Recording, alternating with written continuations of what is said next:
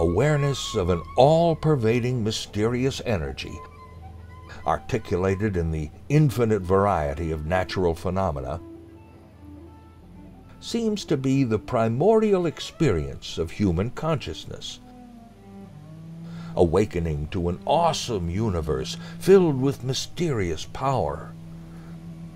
Not only is energy our primary experience, energy is also the primary concern of modern physics. Its ultimate term of reference in describing the most fundamental reality of the universe.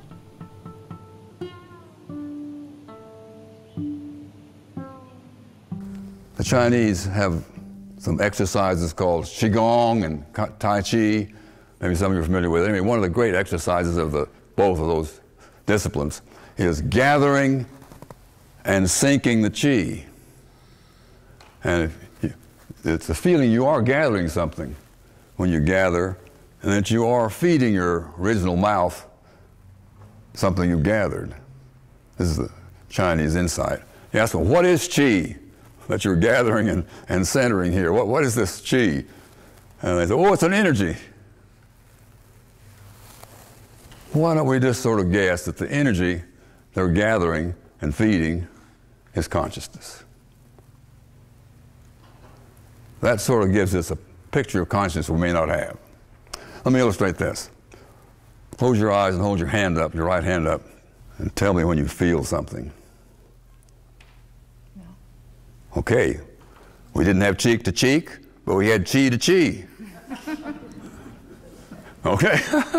Well, that may seem like a little teensy proof of this mysterious fact that consciousness is like a wave that goes out to the stars, very intense right close by, and extremely intense in this center. And everybody is such a mysterious being. I believe that there are more mystics than mechanics in the spiritual life, but they don't know it. I believe that almost everybody that I have ever talked to, out of any institution or beyond any boundary, will relate at least one instance in life when they had a very impacting understanding that there was more than this life. I'm convinced that people have more consciousness of life beyond the life in front of them than they realize. I see that as a wisdom call. Tap, tap. There's more here. Tap, tap. You're not listening. Tap, tap. That somehow or other. I know that I had my first consciousness of the presence of God when I was 12 or 13, and knew that there was enveloping me some sort of presence. I wouldn't have used the word energy then. Now I say it was an energy. It touched something in me, and I touched something in that. And then I came to the monastery and deepened it. That presence then became not a cartoon figure of God, not God the grandfather, God the warrior, God the saint, but Godness.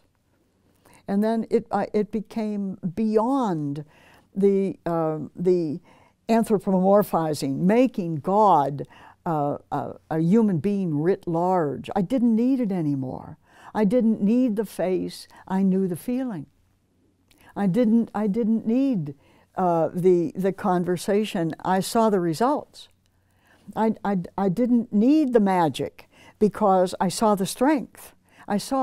Everybody knows that magic is powered by something that is not magical. Mystery has no conscious empowerment by us at all. Mystery is that which we know exists because we see it in some manifestation. It is demonstrated to us, but it is way beyond anything that up to this point, at least, we can use to explain its presence.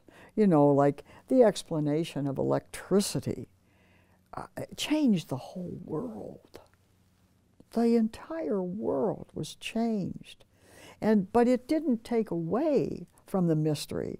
It only increased it. Where did that come from? How was that harnessed? What is it enabling? And we have a whole generation now who have no idea what is going on behind the screen in these computers. I mean, way beyond us. We're going with it, and we're happy for what good it's doing. But in terms of you and I being able to empower it, not at all. But in another 50 years, everybody in every generation will take it for granted. They will have all been educated in it.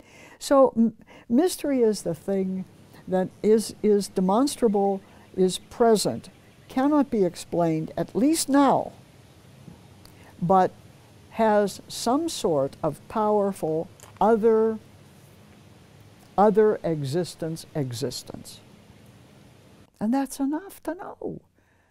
That's enough to know. I didn't give up all the light bulbs in my bedroom because I didn't know how he did it.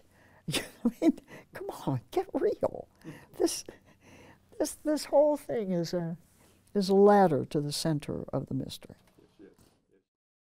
The Newtonian, how would we say it, cosmology, Newtonian cosmology has been superseded by Einsteinian cosmology and beyond that, right? So we're always talking about in our cosmology or our scientific overviews something approximate. Our cosmology is not reality, but reality is more mysterious than our cosmology. And this we have learned in contemporary physics. I mean, the Einsteinian universe just opened up new mystery, but then quantum mechanics simply blew the minds out of physicists themselves, so that physicists have come to say things like this: the more you know about nature, the more you know you don't know. Instead of progressing in science to where we had better knowledge, when you look back you see all kinds of things we've learned through scientific research, but it didn't make the mystery any less. In fact, it made our experience of the mystery greater. Which means probably, very likely, absolutely certainly, for I'm concerned, that the human mind is incapable of possessing absolute knowledge of nature. Let's take an example of the little photon, which is the smallest element of light, as well as other things like electrons and protons and atoms. All of these things, these minute things that now define the fundamental particles or pieces or entities of the universe, have found to be, in our scientific research, manifesting themselves both as waves and particles. So they have two whole systems of mathematics, one for waves and one for particles, that are examining the same little old photon.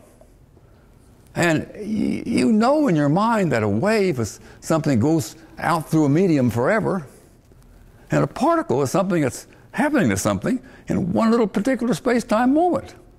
How can the same thing be a particle and a wave? Well, it can't be. A photon is not a wave, and a photon is not a particle. It just acts kind of like a particle part of the time.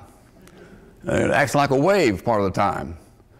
And so what you really have out here in reality is a wavicle, or something you don't even have a name for. Now this is the state of physics, and it brings physicists to their attention that not only is physics approximate and improvable, but it doesn't even give us a consistent picture of what we're looking at here. And these are the foundational parts of reality upon which all reality is constructed. And we don't even have a picture of it. We may not even be able to picture it. I don't know if that does anything to your mind, but it sort of blows mine. In this reality, we live and move and have our being.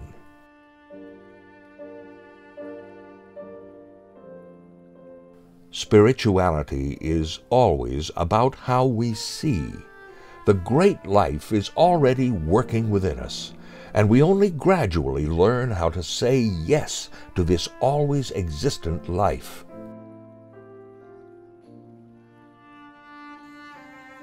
What is this energy, this force, this presence that for much of my life I have remained only partially aware of? Yet now, I'm beginning to grasp a consciousness that I sense is also grasping me. I'm being invited to explore and practice a connection with this overpowering enigma. I'm learning to trust a flow, a force of consciousness, with the same intimacy with which I trust the force of gravity. I find within myself a growing fear and fascination as I consider a conscious relationship to this force. This inescapable force is with me. The force is with you. Shall we pretend it is not there? Or shall we connect with its power? Let's continue.